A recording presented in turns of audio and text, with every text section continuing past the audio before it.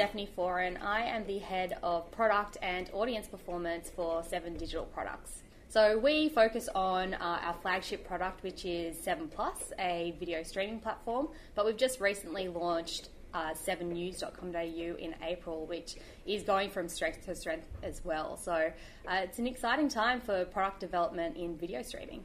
So I started my product journey as a content producer.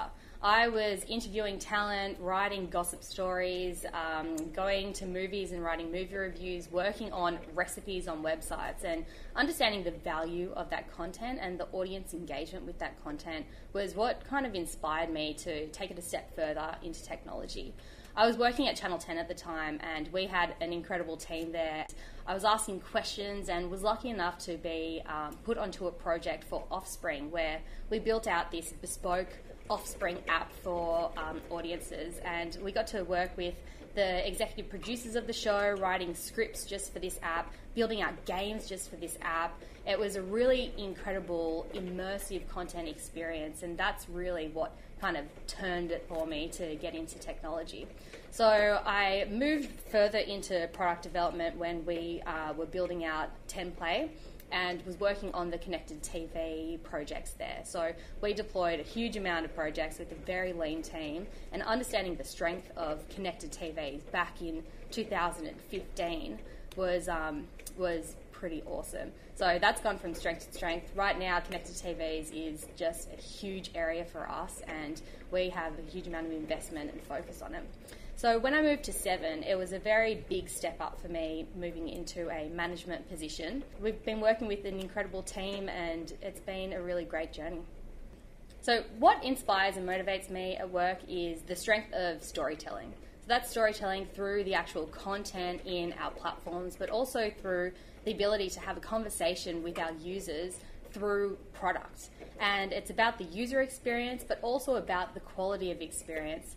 We are in an amazing area where growth of technology excellence has gone from strength to strength. We keep focusing on how we can get our rebuffering rates down and make sure that the experience a user has while they're consuming content is at its very best. So that's what motivates me. Also, what inspires me is working with a brilliant team of people. On a day-to-day basis, we take a look at how we went the night before and what we can do to improve for the day ahead, and looking at data-driven insights and coming up with just small little pieces that can really improve the product experience and getting them deployed to production in a really fast manner is what inspires me at 7.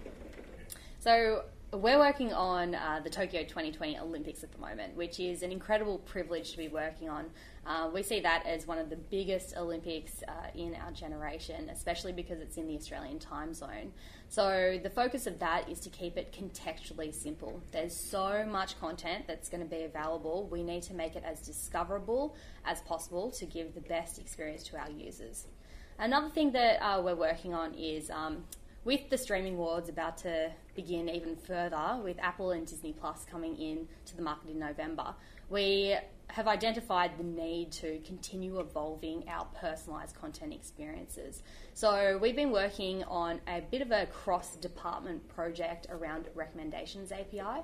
So this is utilising all of the data from our users and building affinity maps from genre, TV show, devices, time of day watching, and building that in a way that can be utilised in product as well as through our automated marketing and through our targeted advertising as well.